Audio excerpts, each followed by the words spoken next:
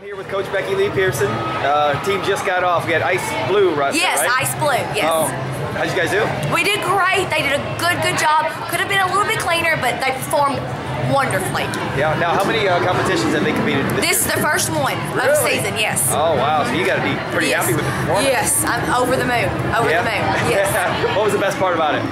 The best part, when they hit their middle stunt, they haven't hit it perfect yet, and they hit it great, did a great job. When they did that, I couldn't be happier. Yeah, y'all had a little music trouble back in the, in the back. Oh, yes, we lost our music. I had deleted it off my phone. We couldn't find it, but we found it, and everything worked out good. Yeah, had to persevere. Yes, we did. We came through. Awesome. One last question.